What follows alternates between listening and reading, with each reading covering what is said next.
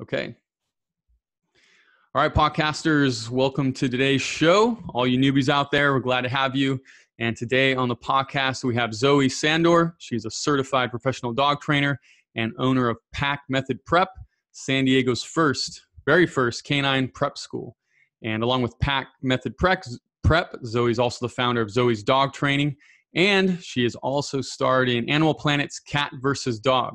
Her passion for canine students is clear in her personal motto, live life, train dogs. You can learn more about Zoe and Pack Method Prep at packmethodprep.com and follow them on Instagram at Pack Method Prep.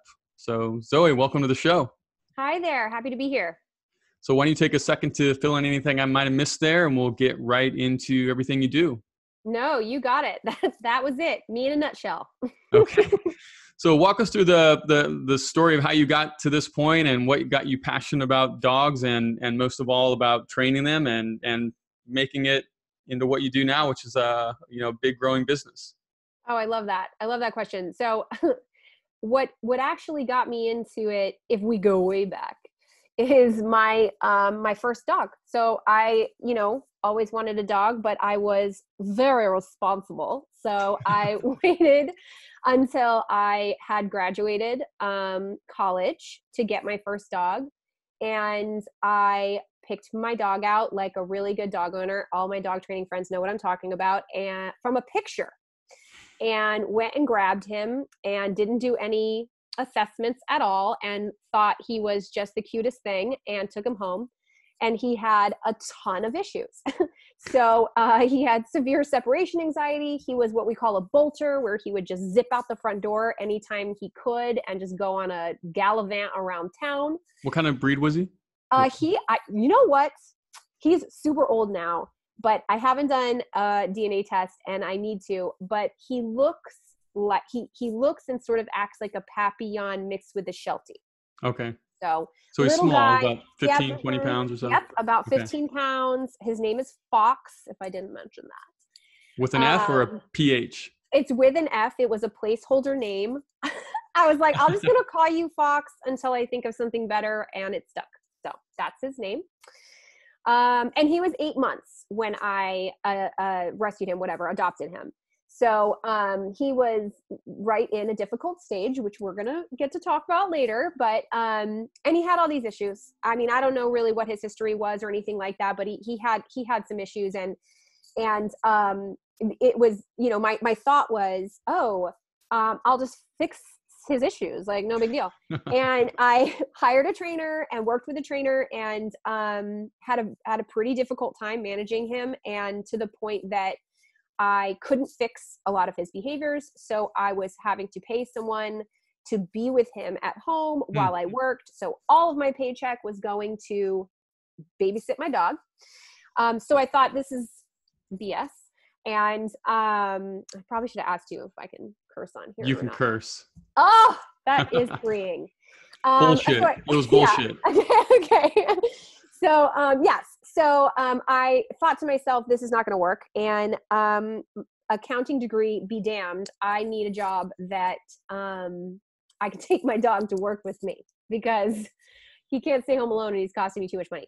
So that's actually what got me where I am today, because I thought to myself, I should work at a daycare. And there was a brand new dog daycare opening up that was so new that there was opportunity for management and all kinds of stuff in downtown San Diego. And I was like, oh, great. I can definitely bring my dog to work. So flash forward. No, I could not bring my dog to work. He was not a dog daycare friendly dog, but as it turns out, but by then I had fixed his problems. So he could stay home.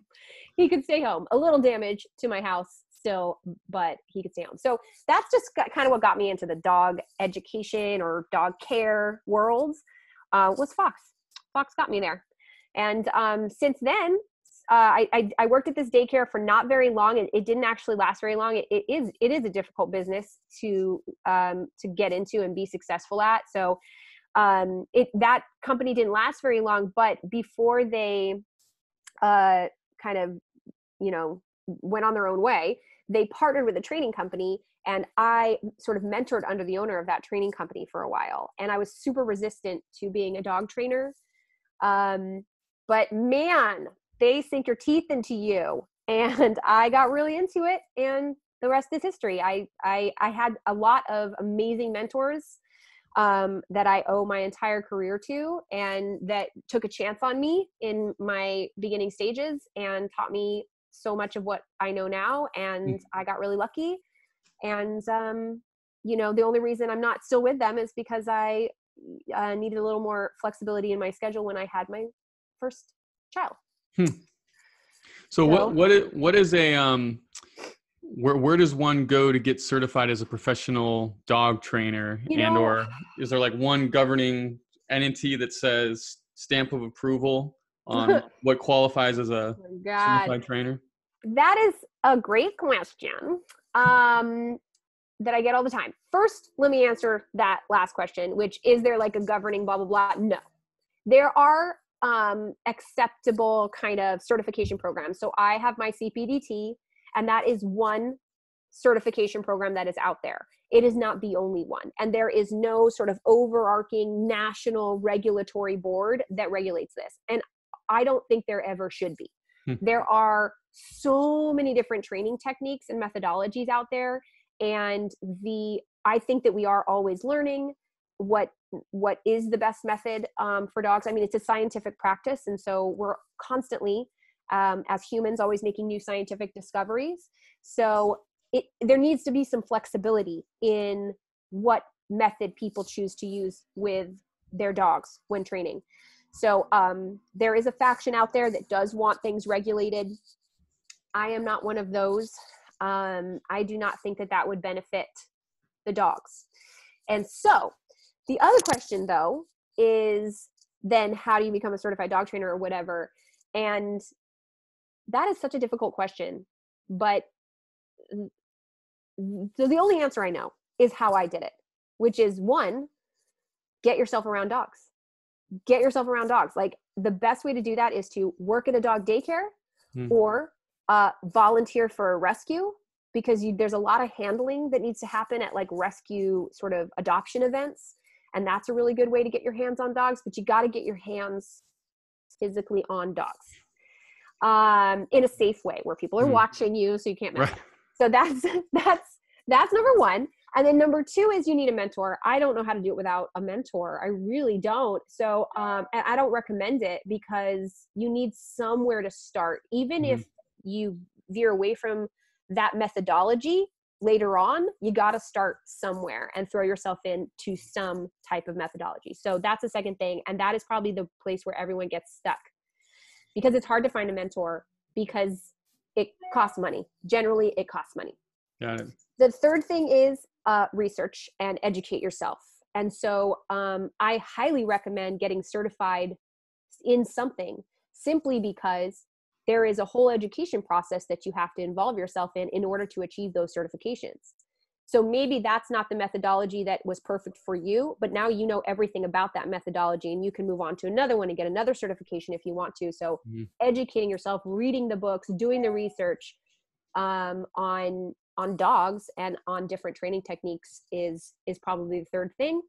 And last and final thing is putting in the hours, hands-on practice, because none of that book stuff, none of the hours you spend watching your mentor work, they always make it look easier than it is, are gonna make up for actual hands-on experience training dogs. So you gotta get your own dog, and then you gotta work with your friends' dogs, and you have to find a place that is gonna let you practice. And one of the great places for that, I think, is like either like the Humane Society or like a rescue, because those dogs always need mental stimulation, and it's a good place for you to, if you're doing it appropriately and fairly, that those dogs could definitely use some loving, some obedience loving.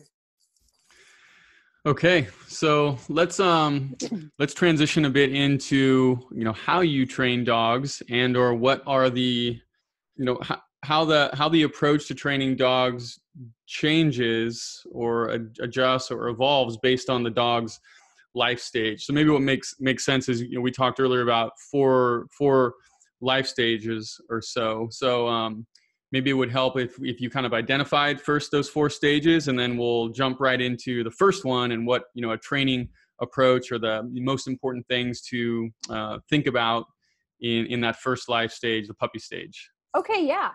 So first, let me say that there are multiple stages, but we're going to focus on what the 4 that I think come up the most with my clients. And the first stage is the human bonding stage, and that's from 7 to 12 weeks. So if you think about it, most of us that get puppies get them at 8 weeks, between 8 and 10. So we're getting them right in that period of time, and that's not a mistake.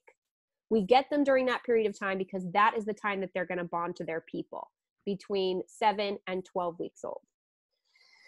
That stage is the most important stage, the most important stage, for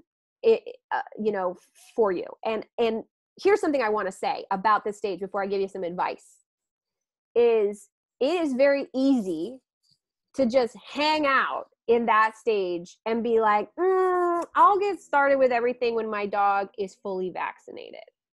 Or, I'll get started with everything when my dog's not such a baby anymore, right? Because most of the obedience classes out there start at 4 months. But that is not the best time to start your training. I mean, if you haven't yet, for God's sakes, yes, do it. But if you have a dog at 8 weeks, start their training. Start their training at 10 weeks.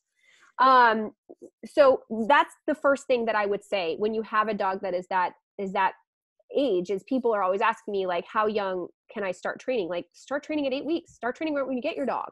They love it. They love training. It's obviously a positive only approach at that age, but your dog is going to learn everything. They're little sponges, especially at that age.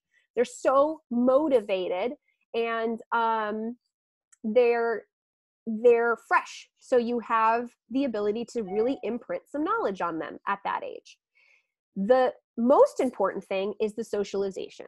So between 8 and 12 weeks, I would say really 8 and 10, if you really want to get in there, you really want to be socializing your dog. And that's, when I say socializing, I don't mean just with other dogs. I mean with other people, new environments, sights and sounds and things, right? Dogs are so afraid of things like statues and balloons and dry grass. And you have no idea. It's insane. Right. And that is the time when you really want to be introducing them to all of those things. What's a little controversial about this is that most dogs are not fully vaccinated at that age. And I do get that question a lot about what is the risk that we're taking socializing my dog with other dogs at that age. Now, it's a risk. I'm not going to lie. And I'm not a vet, so I can't tell you the numbers. But my belief is that the risk that your dog is going to get sick in an appropriately controlled social setting is lower than the risk that you're taking with your dog's personality and your dog's temperament for their life if you do not put the work in at that early age and get them socialized. There's so much more to say about this age. So what I hear you saying is the most important thing in this phase is the socialization, which I really kind of understood as exposure to lots of different settings and other living creatures as well. But what about actual training? I mean, are you training them to sit and at the same time as well? Absolutely. So the fun things that you can kind of teach at that age are, you can just start to teach a little tiny bit of obedience and therefore impulse control. There's not a huge expectation that we put on the dogs at that age, but it's more about fun learning. It's about, will you go under my leg to get this treat? I mean, that's where it all starts, right? If I pull my treat up, Will you pull your nose up? Does Hmm. your butt hit the ground? What happens when your butt hits ground? Oh my gosh, my treat releases. How fun. What a fun game. You know? Starting there is going to make the rest of your life so much easier. It doesn't mean you're not still going to have challenges later on, but it means that you set your dog up for success as Mhm. soon as you possibly could. Got it.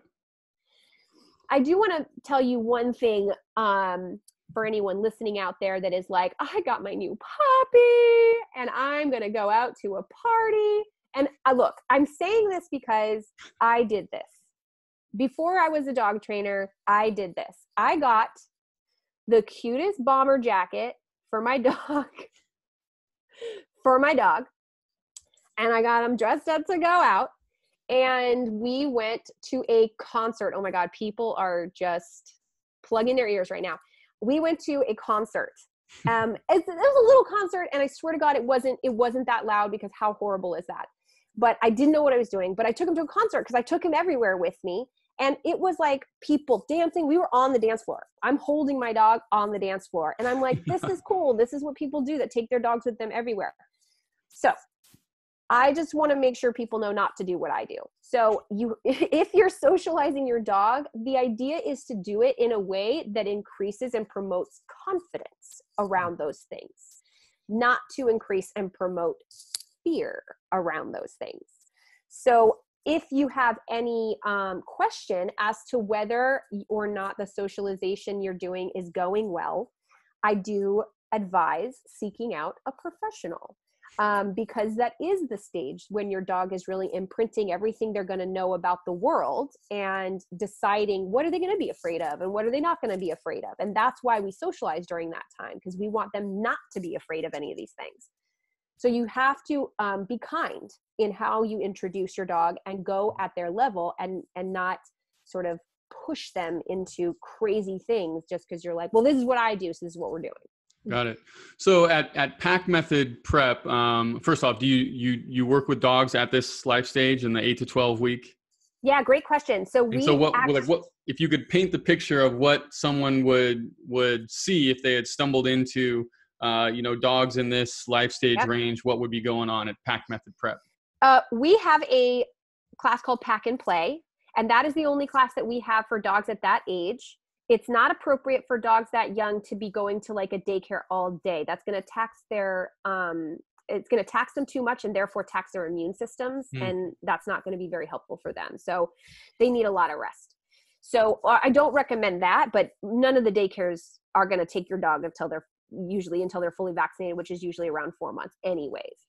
So instead we have a socialization group class. There are 1,000 positives and 1 negative to a socialization group class, because I know that there are some other places that do this as well. 1,000 positives are all the things that we just talked about. Your dog is learning to interact with other dogs. You have a guide there that teaches your dog how to be respectful and teaches other dogs how to recognize signals. And you get to start your obedience, which is fantastic. And of course, the humans get educated on all things puppy.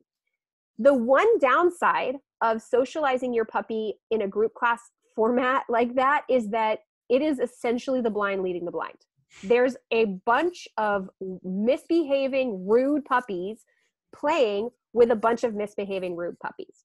So in a perfect world, this will never happen, unfortunately, but I mean, because we'd have to charge so much money. But in a perfect world, your puppy's socialization would have, maybe there's another puppy, but their main socialization would be with well-socialized, appropriate in their corrections, if they need to give any, adult dogs. Because those are the dogs that are going to teach your puppy how to be a well-socialized, appropriate adult dog. Another puppy, like your puppy's going to go up and be like, oh my God, let's get crazy. Let's get fucking wild. And the other puppy's not going to be like, you know what? No, because other dogs are not going to like that behavior. No, the other puppy's going to be like, yeah, just like egging them on. So that's kind of what happens in group class. So it's a little, when I say the blind leading the blind, it's not the trainer is not the blind one leading the owners that maybe are, but it's the dogs. The dogs are the blind leading the blind. So in a perfect world, every puppy would have its own adult mentor. Yes. Now, Yes, you sir. said something interesting, which was that, an adult dog is going to be helping socialize a puppy. So what does that behavior look like? Maybe I just haven't witnessed that enough myself. So how would if I bring in my little puppy, let's say my little puppy's a German Shepherd, and Oof. there was a mentor dog who was 4 or 5 years old, very well behaved, socialized, who was I don't know, some sort of a spaniel or a Oh border collie, God. for Okay. example. Okay. What would that what would I witness? Okay. Yes. I see that I've left something out. The adult dog has to be okay with their job, as they have to be okay with it. They have to not hate puppies. So we are going to talk about this when we talk about that life stage that those adults are in. But there are adult dogs that are uh, incredibly intolerant of rude behavior. It doesn't make them bad dogs at all. It makes them totally normal. But they are not about teaching a dog. So if you put those adult dogs around a puppy, then your German Shepherd is just going to get his ass beat on a regular basis. But the problem with the breeds that you described is that, I don't know these dogs, and I don't, but Right. if you put a large breed puppy with a smaller breed adult, the adult may not have the power that it needs to teach a proper lesson. So it is about choosing the right mix as Okay. well as. So let's say it was, getting a the right breed. golden retriever puppy and a well socialized, mature, patient golden retriever Yes, adult who perfect. was okay and did Yes, agree and signed on the dotted line that yes, I yes, would like to be okay. a mentor to another Yeah. golden retriever puppy, but wasn't So related by blood. yes, I love it. I love all of that, and they could be related even. Yeah, I love all of that. So, yeah, that makes it easier. I bet you didn't anticipate that the breeds would just So many really things to represent think that. about. Yeah.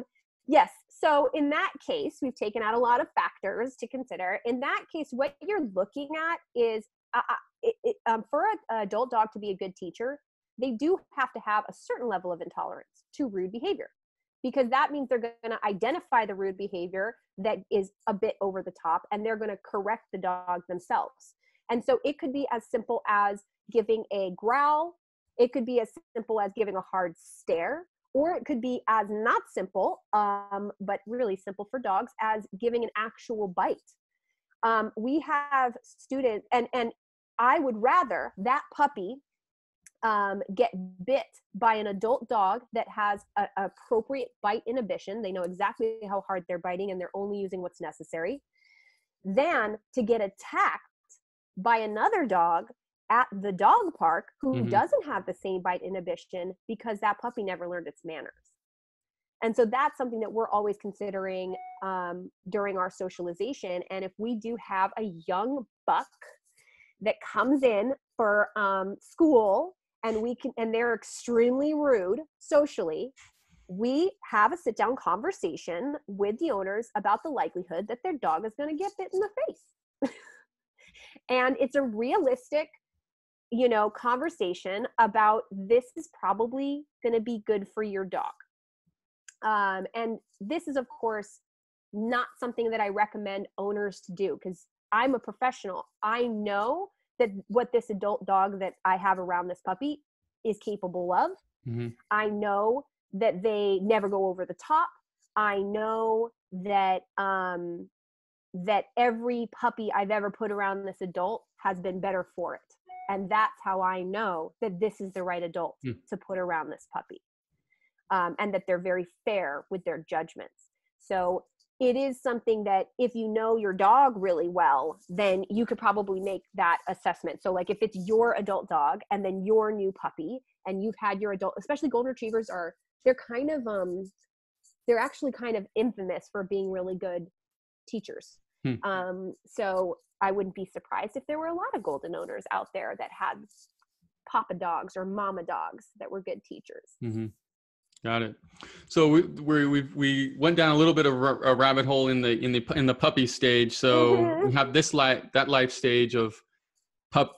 So what Human is the life stage bonding. that we have the It's a 8 to human, 12 it's the human 7 bonding? to 12 weeks human bonding stage. That's where you want to do your socialization and start your training. Got it.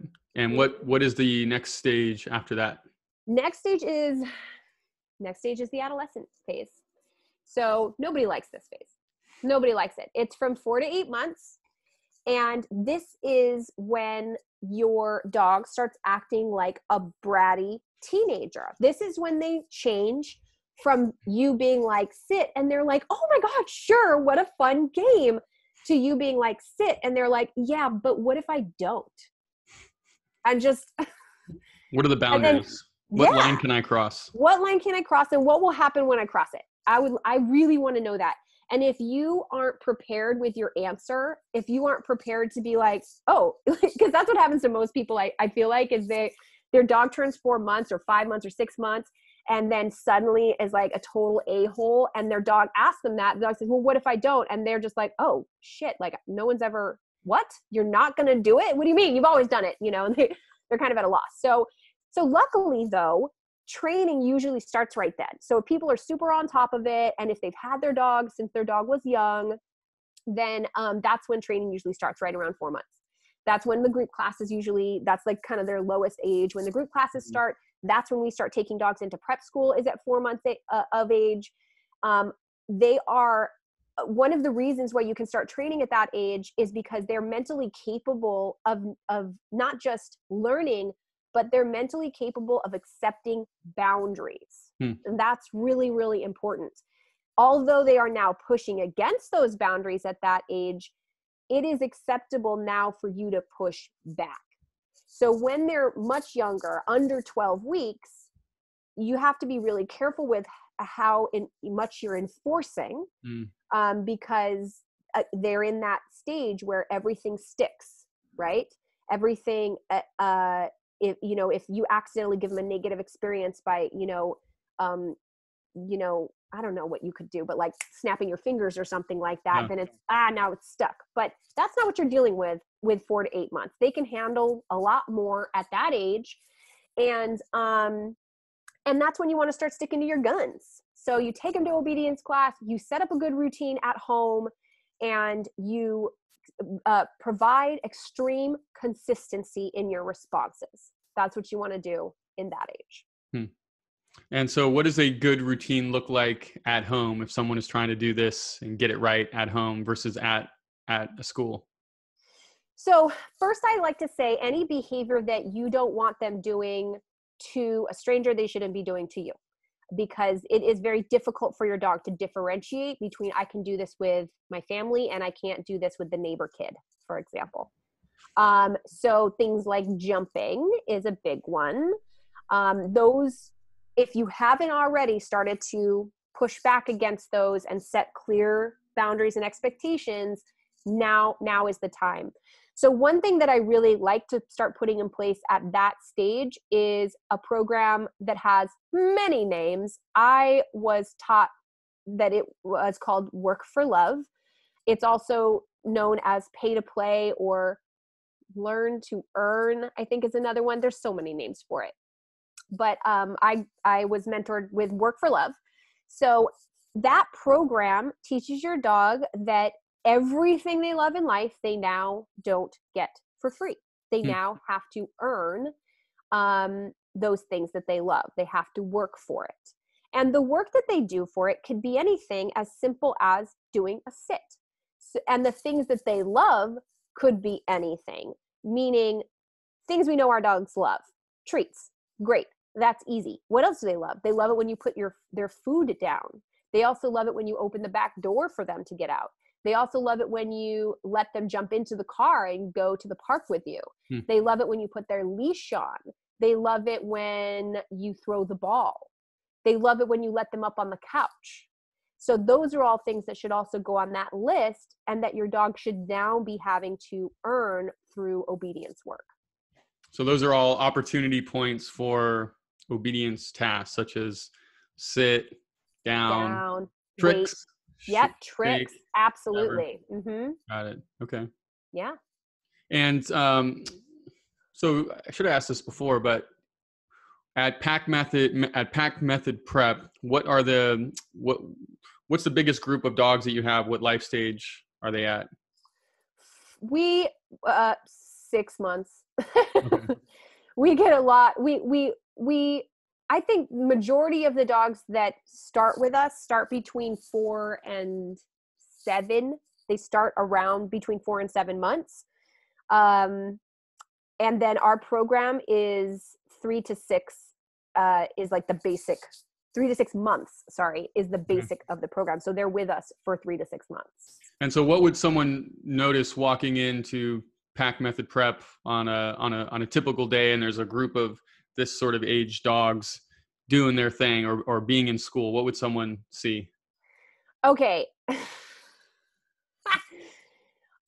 So when your dog is in the puppy stage, they tend to be, although they have a hard time maybe paying attention or whatever because because they're young and they need a lot of rest and they get distracted easily. They're not oblivious to you. They just want to do what's fun. And so if you make yourself fun, they're into it. That's at the puppy stage. In the adolescent stage, man, making yourself funner than their buddy dog friend, or than that ball that's being thrown across the beach, it becomes extremely difficult. So in other words, when they're young, it's, hey, let's do this, it'll be fun. When they're an adolescent, it's, hey, let's do this, it'll be fun. Unless you don't do this, then it's not going to be fun anymore. You have to have that other side. You have to be able to say, if you do this, like if you come to me, or if you sit, you're going to get a treat. And if you don't, we're going to leave. No more fun. Sorry. You only get to do these things if you're a good listener. So what I hear you saying is they want both sides of it. They want to work for the fun, or No. In other words, you have to make it. What I'm saying is, they're just doing it for the sake of doing it is not something they're usually going to do anymore for you as an adolescent. There's going to have to be a consequence for not doing it, in addition to the reward for doing it. Got it. Okay. That's what we're kind of seeing, is that if, like if I take an example, it's like if my dog is like, sees another dog and is like, oh, you're so fun. And they're a puppy. And then I'm like, oh, puppy, puppy, puppy, look at me. They're like, oh, you're fun too. Versus an adolescent, it's like, oh, look at that dog, he's super fun. And I'm like, oh, puppy, puppy, puppy. And he's like, fuck you. That dog, way more fun than you. I would never come to you, not in a million years. Like, that's the attitude that you start to get. Like, you're worthless, like, I've seen you for the last 3 months. You mean nothing to me now. So a dog that comes to the school, what are they like before and what are they like after? What are their capabilities? So we focus on basic obedience. It is a basic obedience program, but we've made it long-term, really long-term. Obviously it's 6 months, right? Most, like compared to like a boot camp that is usually 2 weeks, you send your dog away, get them back, they're trained. That's not what we do. We have this long-term program because we're trying to provide an overall sort of foundational obedience and socialization, mental stimulation, everything training for the dog. So when dogs come to us, it does depend on what age, but when they come to us, usually they haven't had, a lot of the reason that parents bring their dog is because there is something going on in their life that makes it hard for them to be as consistent and provide as much training for their dog as we would be able to do. So they come to us so that all day their dog is receiving a very a routine, structured day, as well as getting their obedience in and their socialization and everything else that we have, as desensitizing to things they're scared of and all that stuff. So one of the main things that we see is that by the end of the program, they're not losing control of their dog just because there's a distraction. That's sort of a huge thing that we're working on every day, because we train the dogs in packs around their friends, always around their friends. They're learning that training is training, regardless of the environment that you're in. It makes it really a lot easier for them to take their dog out in public, for example. I would say too, let's say they come at 4 months and then they stay for 6 months. A lot of people stay for 8 months. I mean, but let's say they come, their dog's 4 months, and they stay until they're 6 months old, or I'm sorry, 10 months old, which is a 6-month stint. They have just had someone helping them with the consistency of their dog through the worst stage of their dog's life, hopefully the worst stage of their life, which is that adolescent phase where the dog is constantly saying, no, I don't wanna. And they have someone else helping them with that instead of it just being them. It's sort of like the torture that middle school teachers go through. That's what I think. The teachers can deal with your kid's bad attitude. So what I hear you saying is a dog that's been conditioned at school is already around a lot of distractions in the form of other dogs. And so when they are being disciplined in the presence of those distractions, it's almost like a higher level of conditioning. And so when they then go home, or they're out in the public in a dog park, there's often less distractions than they have at school. And so they're more receptive to the training, or more responsive, because they've shown that they've been able to do it in the presence of more distractions. Do I have that right? Okay. Yes, that is the hope.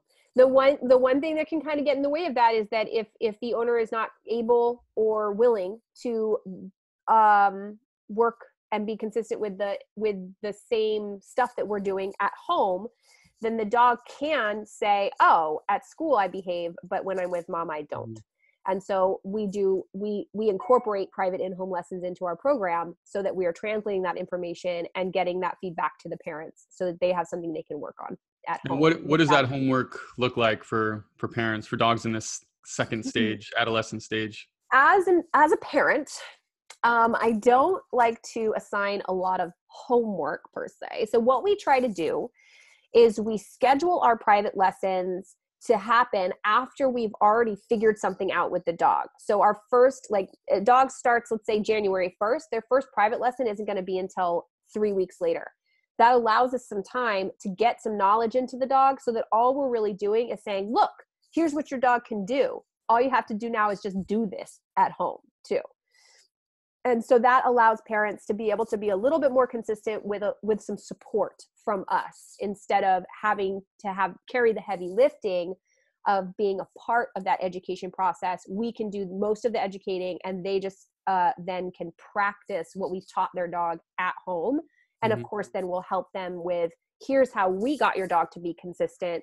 Here's what we already figured out worked for your dog and got them to maintain their stay.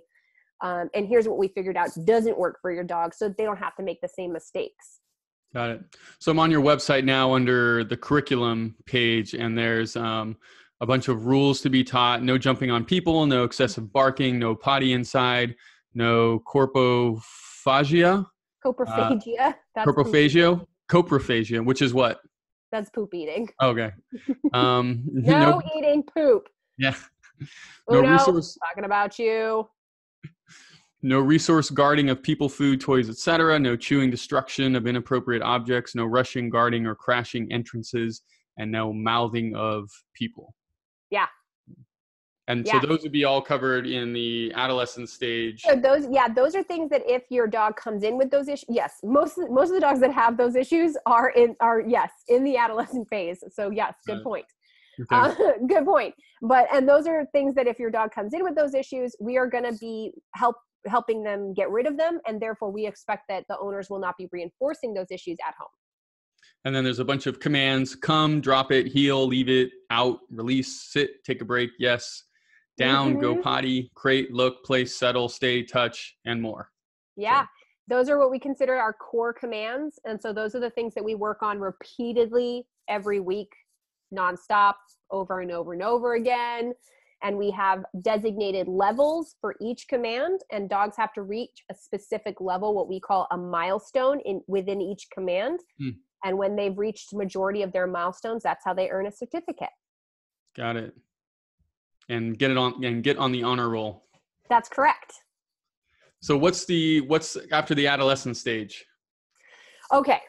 So this next stage is really important, and it actually overlaps the adolescent stage. So adolescent stage, like we talked about, happens between 4 and 8, although some of you out there with 10 months old that think your dog is still in adolescent phase, maybe they are, because I swear to God, it extends sometimes. So 4 to 8 is the typical adolescent phase. But there's this stage called the secondary fear stage that happens between 6 and 14 months. And this is something people normally do not know about. But what I can tell you is that your dog, your beautiful, sweet baby, is suddenly going to be a Cujo. That's what happens in this fear stage. So especially if you have a dog like a shepherd, for example, they tend to be quite sensitive to their surroundings, and they're quite vigilant. And any dog that was bred to protect, they are vigilant dogs as well. And those are the dogs that are going to be most affected by this fear stage, in my experience.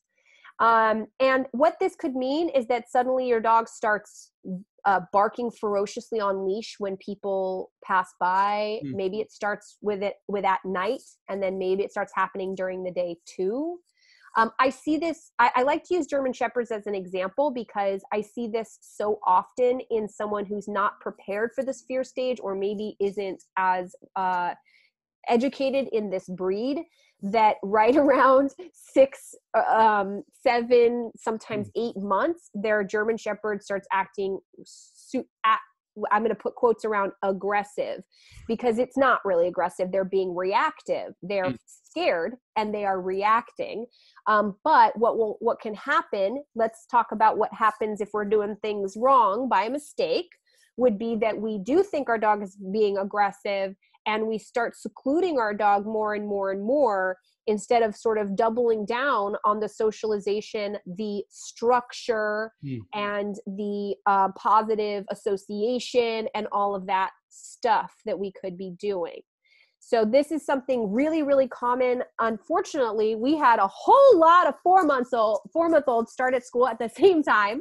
So now we have a bunch of fear stage dogs all at school at the same time, and they all just spooking each other right and left, barking at the window and being all, again, in quotes, aggro, which is, they're not, but, being little scaredy punks. You kind of have to imagine it like in this stage, they are trying to figure out what it's like to be a grown-up, right? And so they're starting to put a little confidence in themselves, but at the same time, suddenly everything is scary that wasn't necessarily scary before. So now they're scared and they have a little piece of confidence, and that's where you start to see this reactivity. Interesting. And so what is the response, or the way to help them grow and effectively through that stage? Number one, don't freak out. Don't freak out. So that's so important, because they're already freaking out. So you can't freak out. Your emotion and how you sort of react to their reaction makes a huge difference to them, because these dogs, the ones that are the most affected by the fear stage, are also tend to be the most sensitive. And the ones that are the most sensitive are the most in tune with you emotionally. They're the most connected to their human. And that's why I use German Shepherds as an example, because those are, one of the most loyal and bonded breeds out there. And so if they go, "Ooh, that's scary. Wow, wow, wow, wow." And then you go, "Oh my God, what's wrong with you?" No, like this, you just said to them, "Yeah, that is scary. You're scared of them," but they don't know that. Right. They think you got all freaked out. All they can read is an intense emotional response. And they think that the same thing that freaked them out is now freaking you out. And so it's really important to keep your cool. If you know that the fear stage is coming, I think it's easier to do that. So keep your cool, number one. And number two, be proactive. Be proactive about, oh, you're afraid of people? Sweet. Let's go out and at a appropriate distance, because I'm not trying to freak you out. Let's start building a better positive association with these people. Instead of feeding you out of your bowl, I'm going to feed every scrap every time you see a person on a walk. Oh my God, there's people. Here's 5 kibbles, or here's a squeeze of your raw food. Okay. That build that positive association and be proactive about combating the fear. That's the second thing. And then the third thing is structure. Again, the dogs that are the most susceptible to this are also the ones that need structure the most, that rely on it the most. And when a dog is scared, they can feel like they're on shaky ground. And the more that you can do to provide firm, confident footing through structure and consistent expectations, the more calm they're going to be, because they're going to be like, oh, this lady's got it. Mm-hmm. She runs a tight ship at home. There is no way anyone out here is going to throw her off her game. That's what those dogs need to know from you. And running a tight ship essentially means setting rules at home and sticking to them. It's that simple. Got it. And so you called this stage the fear stage? This is the second fear stage. The first one happens when they're super, super, super young. And usually people don't really have their dog yet. Okay. So we're talking about 6 to 14 months now is this third stage, right? Correct. For the adolescent. Yep. Okay. And so what I heard you say was, dogs are going to be afraid, they're scared. And the answer is not to be scared because they're scared. That's just, a downward death spiral, but rather to, be patient with that and understand that it's a phase that they're going through, and to keep them acclimated and exposed, and even to incorporate rewards into them being exposed to some of those things, those triggers that are getting them scared, in order to increase their comfort level and kind of get through that phase. Yeah. Doubling down on, correcting them in the moment when they're having a fear response is really not the way to go. And it is an instinct that people have because they think their dog is acting out and they think that's the time to set a boundary, but it isn't. The time to set boundaries is at home and any other time other than right when they're in the moment of having a fear response. That is the time when it's about management and it's about redirection. But I do want to be clear that this is when they are in this fear stage. So later in life, correction during that phase during that moment may be warranted, but I do not find that is very helpful when they're in the second fear stage. Got it. And so what's after this third stage, the second fear stage? So this is the last stage we're going to talk about. And this is the stage everyone is like, oh, I am out of the woods. Like somebody out there was like, once your dog is 3, this is what I was on. And I'm like, somebody out there, me, I told everybody this. Once your dog is 3, you're good. You're good to go. If you could just really commit to your training for 3 years, which seems like a lot, but within the span of the life of a dog, it's really not, right? If you can just really commit to your training for 3 years, you're going to have the best freaking dog. And it's not just your training, it's your socialization, your exercise, the whole thing. Like give your dog everything for 3 years, and then you can just chill. Now, that is true. It is true. Depending on when your dog's last stage hits and how it affects them. So the last stage is the maturity phase. And the maturity phase happens between 1 and 4 years. My experience has been that it affects dogs the most between 1.5 and 2.5, which makes sense because that's right in the middle. This to me is your dog turning from a 20-year-old into a 30-year-old. So the example that I always use, so I'm going to use it again now, is like when you are, you're in your 20s, you're feeling yourself, you haven't had enough life experience to be messed up in the head yet. You're going out to the clubs. It's not gross. The music is popping and you're having a great time with your friends and everyone's wasted and spilling drinks. And the next day you're going to be hungover and who cares? Okay. So then you're in your 30s, suddenly, all of a sudden, and clubs are disgusting. They're the worst. They're your worst nightmare. And you now, for fun, hang out at home, and you're either by yourself because this is the only time you get to be by yourself, or you're with like two friends binge watching Netflix. Okay. like it's a drastic change. It's a drastic change. And so going through the maturity phase for a dog, to me, is going through that change. And what I tend to see a lot, there's a number of different things. First of all, your dog could start acting like an adolescent again. That's something that could happen during that phase. Just hang on, go back to some training. Everyone's usually given up on training by 2 years old because they're like, I'm done. But if your dog starts acting out again, just start training again. And you should be able to ride the wave and get through the adolescent phase. Mm-hmm. I'm sorry, the maturity phase. However, there are some dogs who really go through a prominent change, like what we just described. And I do see that I find that this happens more with female dogs than male dogs that go through such a significant change, where they could be going to a daycare since they were 4 months old, and then they turn 1.5 and they suddenly are trying to eat dogs' faces off. And what I have found is that they are just changing and they no longer want to be at the club.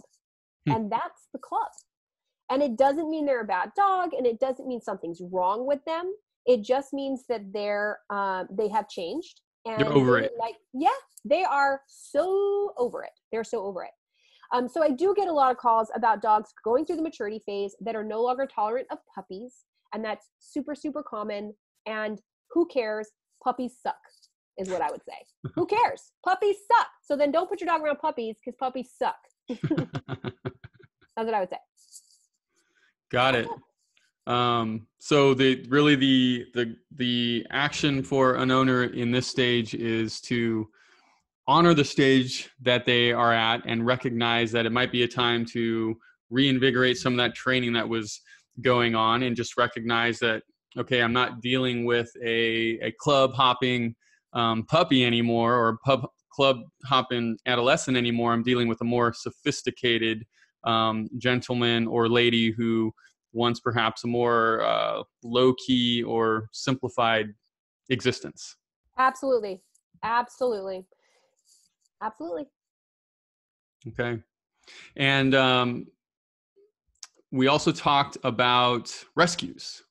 Yeah. Okay. So what do we do with rescues? So when we're talking about rescues, really you could be rescuing your dog at any one of these stages. It depends on the age of the dog you're rescuing. But I think that regardless of the age, so let me say first, it is important that you understand these stages and that you're taking that into consideration anytime that you are working with your dog or choosing a dog. So for example, if you choose a dog when they are 5, if you're rescuing a dog when they're 5, that dog is not going through any more developmental changes. You are not going to have to worry about any of that. So you can just work on what they got going on, because no hormones are going to be getting in your way.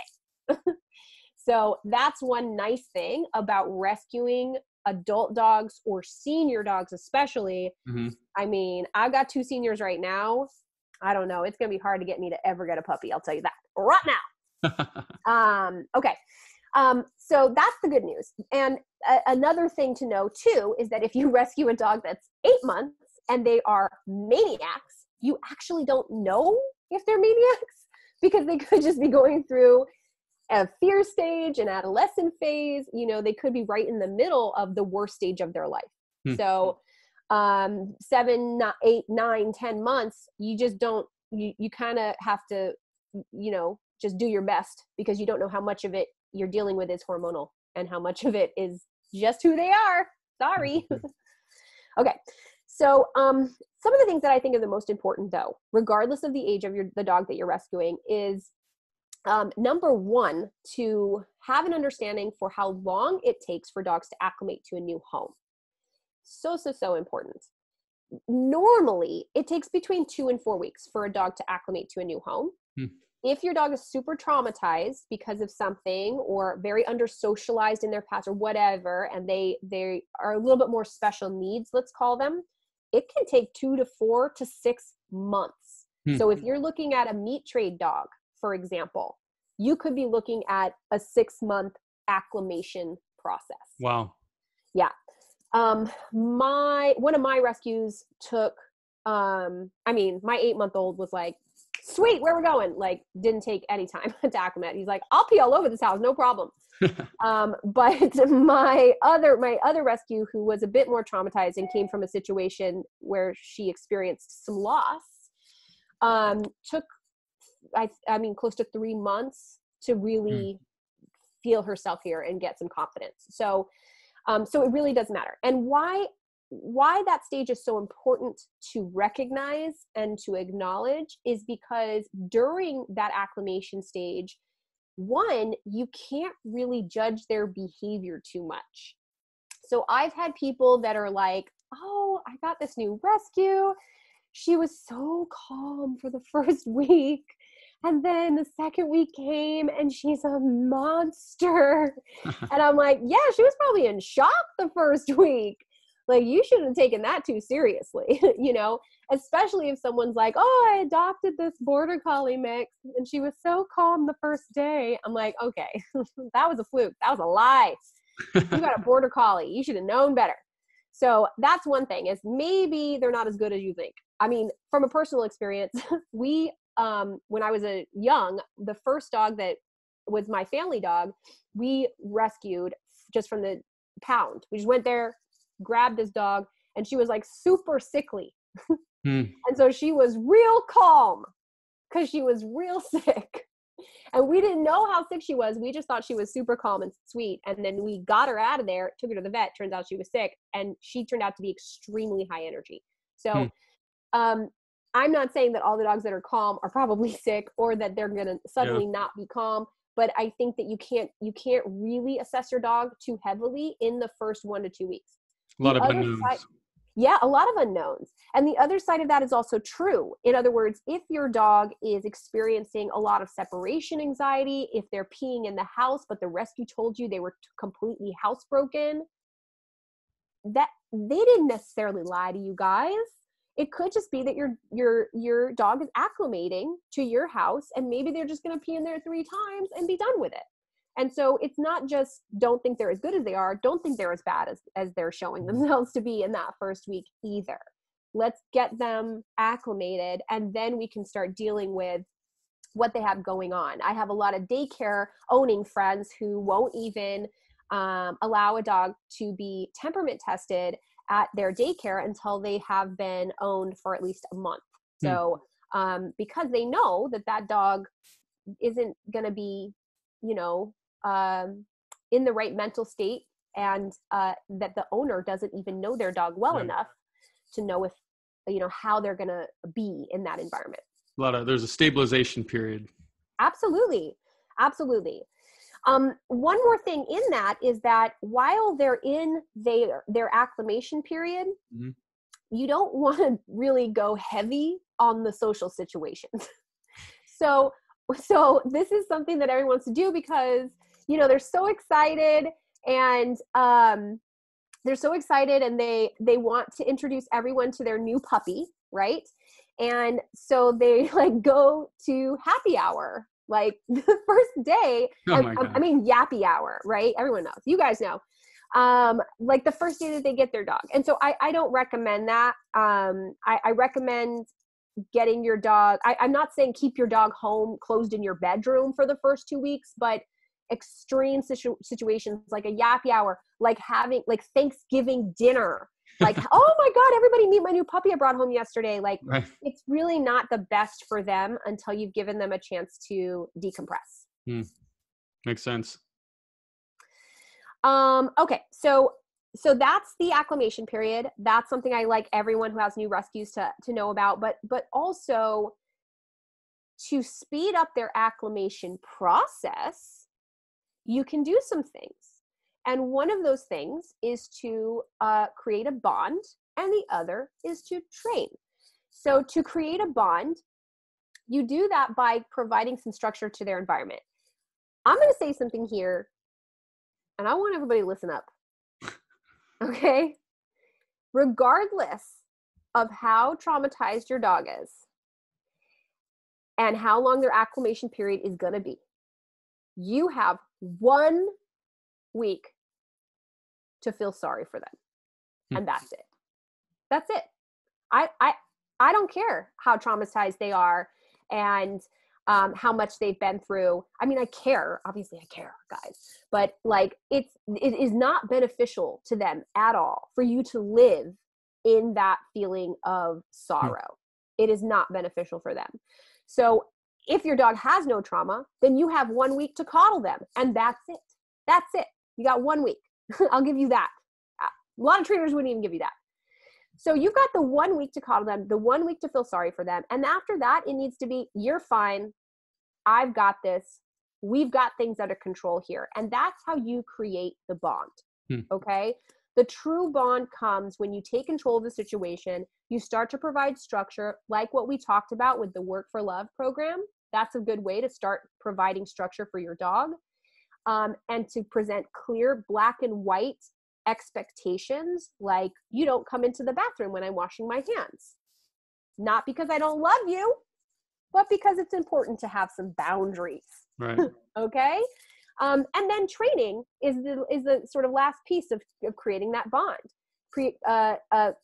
Opening up the communication lines between you and your dog so that you can speak on common terms is what's going to make your dog feel safe, make them feel like they can communicate to you and that you are going to be able to understand what they're saying. That's what training can do for you. Got it. Okay. Well, Zoe, we went through a lot of topics here. I think we covered all the life stages here and all the things that an owner can expect in terms of the phases of development and personality changes that their dog might go through. So super, super helpful. I definitely learned a lot. So cool. When it comes to pack method prep, how can people work with you? I'm on your website now. What do folks, how do folks usually get their dog involved? Yeah. So the first step would be to either fill out our contact form, which is on our website at www.packmethodprep.com.